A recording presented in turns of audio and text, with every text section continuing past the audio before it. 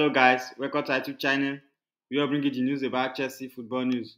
Today we are going to be talking about Romano drops surprise striker transfer update. Transfer expert Romano has dropped some surprise Chelsea transfer news regarding their search for a new striker this summer. Victor OSIMHEN is currently a Napoli player, but is largely expected to be leaving the club at the end of the season when the transfer window opens this summer.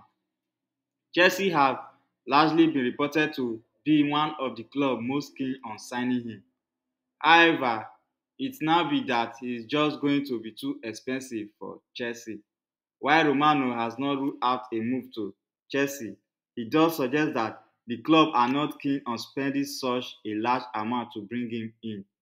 Romano said this week, "It is important to say Chelsea don't want to spend crazy money, and for Osimhen, it is big release clause €103 million, whose salary requested by the player and a big commission. In my opinion, Chelsea need a new centre-back, left-back, winger and maybe even a goalkeeper as well as a new striker this summer.